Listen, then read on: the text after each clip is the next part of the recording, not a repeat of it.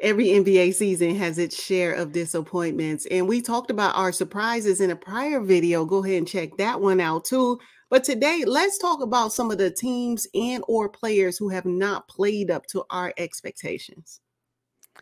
I'm going to have to start off with the Chicago Bulls. I'm sorry, Chicago Bulls have been a disappointment for me so far this season. They are hovering, trying to get into the play-in tournament. The play-in tournament, when last season with this very same roster, they were, top 6? And now they can barely make it to the play-in tournament. DeMar DeRozan, what more can he do, right? Zach LaVine, when he's ready, he is in it. I just need for Zach LaVine to be more consistent, and maybe we'll see that as the season progresses. But I don't know if they have enough on the bench. So I just don't know if this roster for the Chicago Bulls is really going to be enough to even make it to the playoffs this season. And that's really sad. And I'm sorry, we still waiting on Lonzo. Like, y'all. So Chicago Bulls, for me, I was waiting. I would at least hope that they would at least maintain a top 6 spot. And if anything, because of the injuries that they've, been dealing with, which every team has been dealing with, right? At least in the play-in tournament between 7 and 10. But y'all hovering outside of it? I'm done. Yeah, so the Chicago Bulls right now, for me, are a disappointment. Big time disappointment. But they're not on my list. I'm actually disappointed in Ben Simmons of the Brooklyn Nets. Ben is my guy, and I have championed him in years past. But let me tell you, Ben Simmons is making $35 million this season, and he is a shell of himself. Yeah. He's got to be aggressive and assertive, especially with Kevin Durant out. Yep. I thought he would have learned from his experience playing with the Philadelphia 76ers in terms of passing up shots. Now, Ben is going to get you an assist. He can control the tempo and pace of the game. But he's making history for all the wrong reasons. 13 assists, 0 points. Not even looking for a shot. Not even pretending that he's going to shoot the basketball. I'm looking for Ben Simmons to start slashing and cutting, maybe a little floater to score a bucket or two. He has to, especially with Kevin Durant out. The Nets will not, even with KD and Kyrie, they will not go deep without a healthy, assertive, aggressive Ben Simmons. You know what, though? And I agree. If he is concerned about shooting jumpers, don't. Can I get your layup game solid? As you mentioned, can you get a nice floater? But let's start baby steps. Just do a layup. Can you do that? Because you can get to the basket. But what do? Pass it out. Pass it out. You 6'10". Can I get a dunk? Like, come on, Ben. And he knows it too. He talked about it. I need to stop passing the ball. Well, then stop passing the ball. Stop doing it, please. One of their recent losses, I forget who it was against. The difference maker could have been Ben Simmons, that he had just put up 10. Like, can you just do 7? Can I get you 7 points? But you'll attempt 3 shots, but you don't get 1.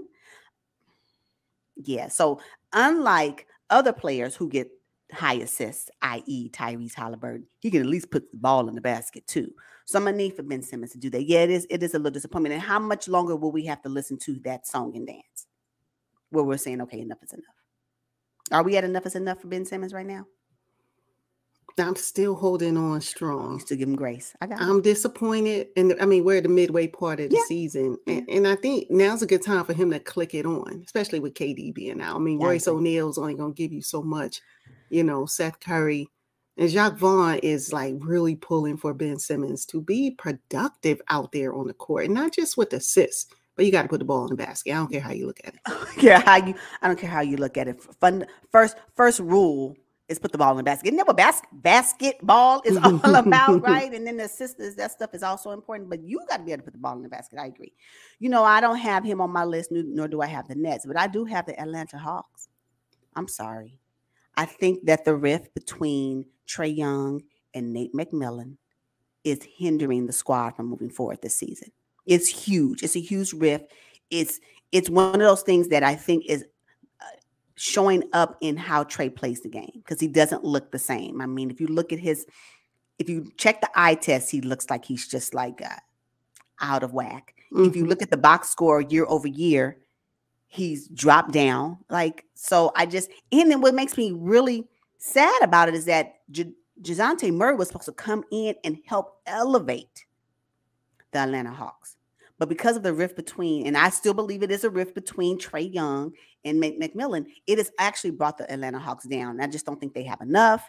And their franchise player is clearly unhappy because it is manifesting itself in how he plays the game, in how his body language appears when he is on the floor. It just doesn't look right. And it's causing the Hawks. I'm looking for the Hawks of 2021. Where they at? And then you have this DeJounte on the roster, and y'all can't even be it's just done. And so I just think they need to just start from scratch. They probably need to have a come to meeting where they air it all out, agree to leave it in the room, and go on out there and play. But until that happens, or until one of them leaves, the Hawks for me is a disappointment this season. Yes, but the thing is, they will not leave it in the room, because the fact that we know about the rift between Nate McMillan and Trae is proof of that. So I think the trust is dwindling quickly with the Atlanta Hawks. Yeah, it's too bad. Now, my last disappointment is in Tyronn Lue, head coach of the LA Clippers. Now, I'm not disappointed in the Clippers per se. I'm disappointed in Ty Lue's lack of ability to make adjustments.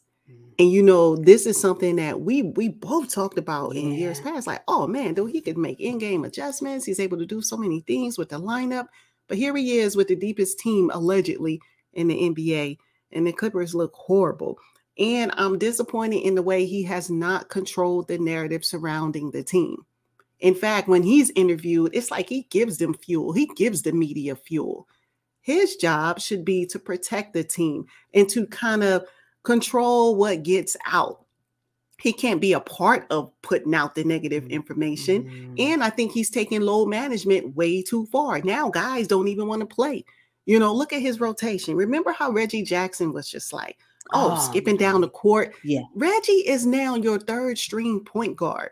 And it's probably a direct reflection of John Wall coming into the lineup. Now you got Terrence Mann starting. What happened to Reggie? Reggie was your guy when PG and Kawhi were out. Now all of a sudden you just throw him to the back of the bench and you don't trust in him anymore. You don't play him any minutes anymore. What has happened to the Los Angeles Clippers?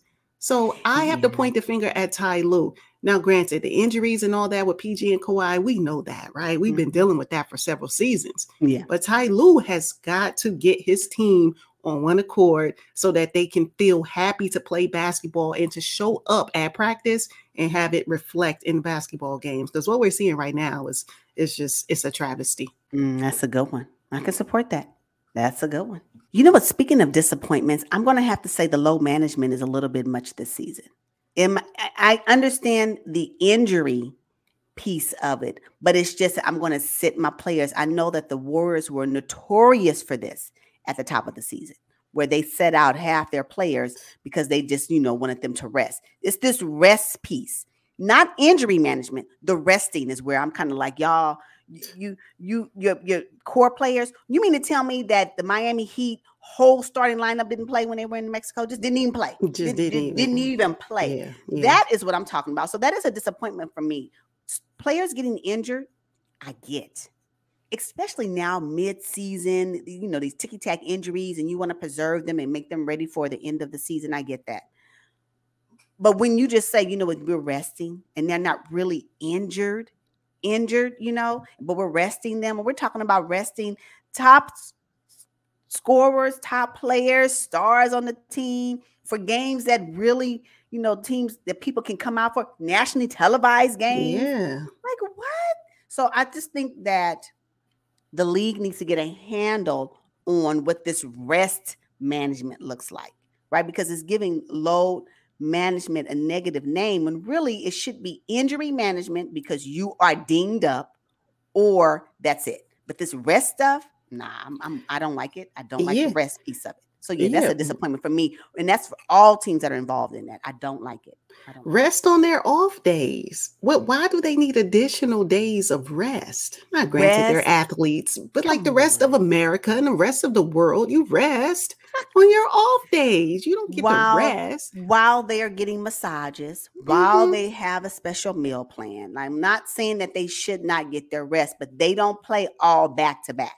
There are days in between. And yes, playing basketball is a strenuous sport. It does require a lot from your body, but they get a lot of pay as well. So there has to be some type of balance, right? Where the fans can still see players play these games that we are anticipating them playing in. So yeah, in out of injury management, don't get me wrong. I'm not saying that. If you're injured, sit out, get well. But if you're resting, that's a different story for me. Nope, you rest on your off days. I agree.